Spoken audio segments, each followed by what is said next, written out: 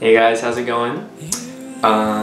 So today I'm doing a video blog, and I'm going to talk about following your dreams and kind of my journey with following my dream, which is what I'm doing with music. And I just think kind of how important it is, I think, to follow the things that are your dreams, whatever those things are. So yeah, so I'm going to tell you a little bit of my story. I mean, I've already done like an overview of my story, but more specifically, I'm going to talk about kind of like my back and forth journey with wrestling with how to and if I should pursue my dream or not, which is to do music full time, which is, you know, what I'm doing and on my way to continually do. My earliest memory is legitimately me praying that my career would be music. Like when I think I was like 6 or 7, and it was the first house my parents ever lived in, you know, back in whatever that was, 1999 or something, and I literally prayed. I remember a prayer that I would be a famous artist one day, and that's the earliest thing I've ever desired.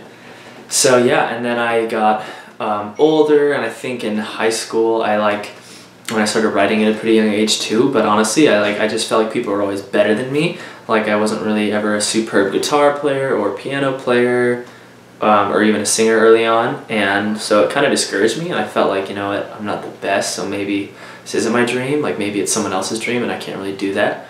So I think that's when I started kind of doubting it, and like my parents are, like I've talked about, my parents are lawyers and business people, and so kind of the idea of pursuing an art as a career was like really dangerous, and it was really like unknown, and honestly I think my entire family line is entrepreneurs and business starters. Not that music isn't a business, but definitely like people that were just business people, not artists, that pursued art as a career at least. Even though my family has different artistic things they do, but not full time. So anyway, so yeah, so I kind of doubted it, kind of doubted that journey, kind of doubted that pursuing your dreams is smart, you know, because it's not really practical or tangible. And so in college, I got my degree in business management. I hated college, like not the experience of being with people in college, but just the learnings, the way that school is done was really frustrating for me. I don't really think in a sit-down manner. I really need to creatively interact with the world, and that's how I learn. And so the way the classroom is very hard, you know, because it's all dry and it's all like information, and I would just zone out and just think about crap and music and people and experiences, you know, and just like not what it was in front of, like not the school that was being taught to me. I never really focused on that, and I did well, like I did fine, but yeah, and so I was gonna get my degree in business, and then I was gonna go to law school, like my family, and I was gonna become a lawyer and work for my dad, and that was the route I was on. And then I heard this talk where this guy pretty much was like, you should never settle for the easy thing, and you should never settle for anything less than what's ultimately in your heart, even though it's scary, you know, even though that's dangerous, and there's so much risk in choosing to not take the easy route. Because really for me the easy route would have been to go to law school and to work for my dad. Like my dad's a really successful attorney, I could have worked for his firm, but I would have hated my life. I would have been so miserable, so depressed, like I just know I would have been. And I hated school, so the thought of law school was like death. So yeah, so I remember my junior year of college, I called my parents and I told them I wasn't going to go to law school and that I was going to pursue music.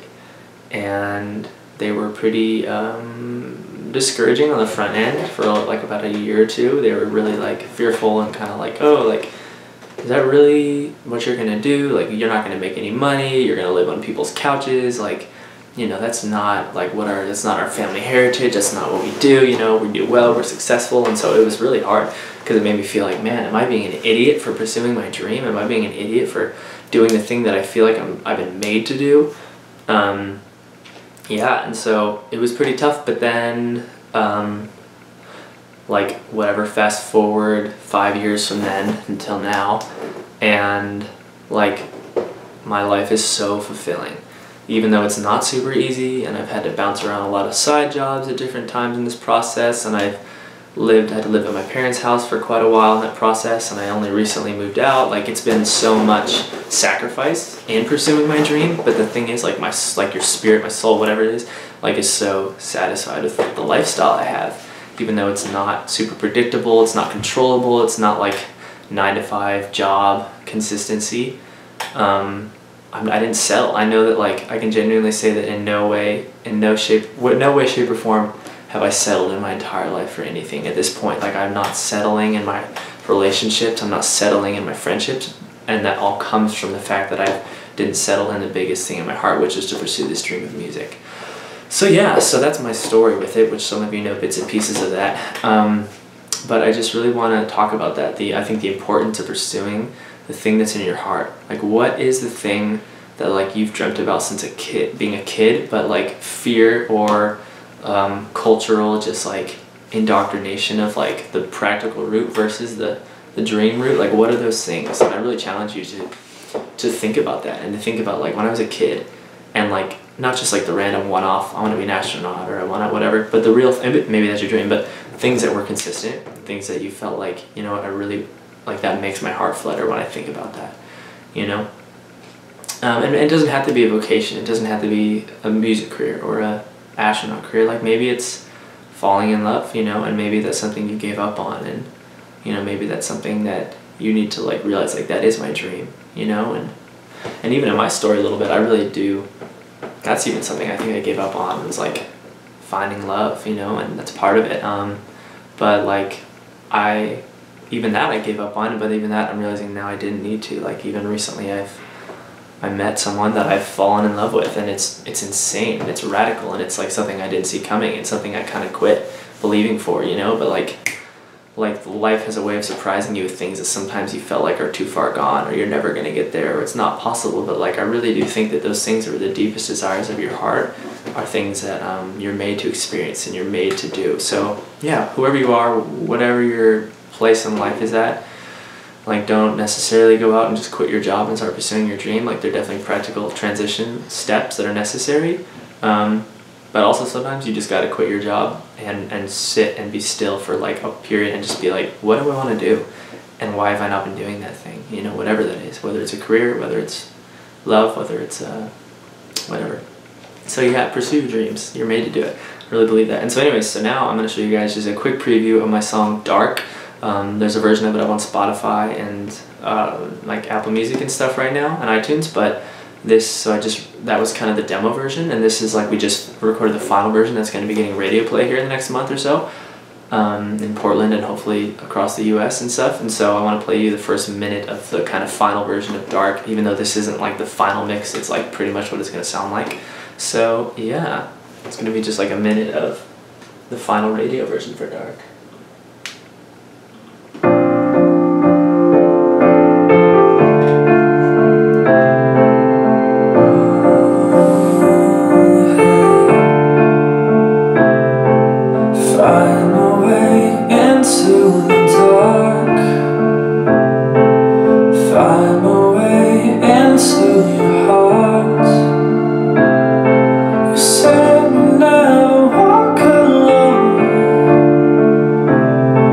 It's deep and dark and I can't find home.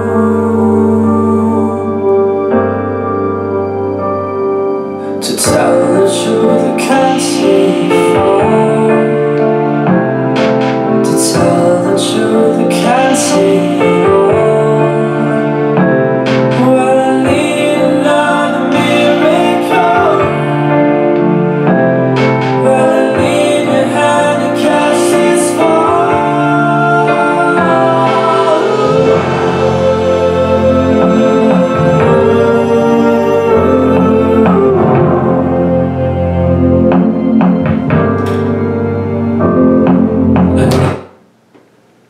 So yeah, that's a bit of the newest version of Dark. Full version to be released in the next month or so, and on the radio. So yeah, much love to you guys. Thank you for listening, thank you for watching. And if you sign up for my mailing list, I'm gonna, just depending on when you're watching this video, if you sign up for my mailing list sometime between November 8th and November 11th, 2017, I will send you a free download of an acoustic raw version of Dark, just like a one take, me singing it on the piano, that I'm going to record right after this video. So yeah, and otherwise sign up for my mailing list in general, just to hear about whatever I'm doing at whatever point in time you're watching this video. And it's ZachWolf music.com, ZachWolf music.com, there's like a little contact me button, and then you just submit your email to me, and then I'll just send you updates of when I'm in your town and when I'm playing shows near you and when I'm releasing new music and all that fun stuff. So yeah, much love, Wolfpack, and I'll talk to you soon.